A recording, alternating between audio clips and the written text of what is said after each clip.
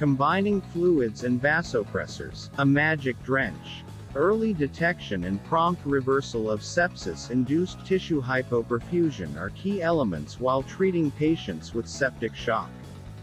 Correction of hemodynamic abnormalities is based on the administration of fluids and vasopressors, as recommended by the Surviving Sepsis Campaign, since hypovolemia and vasoplegia are the predominant abnormalities.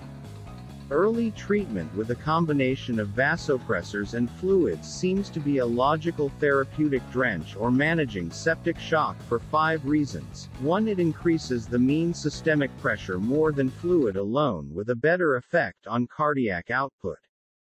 2. It corrects hypotension better than fluid alone. 3. It limits fluid overload and therefore produces less tissue edema than fluid alone. 4. It produces less hemodilution than fluid alone and allows increased oxygen delivery.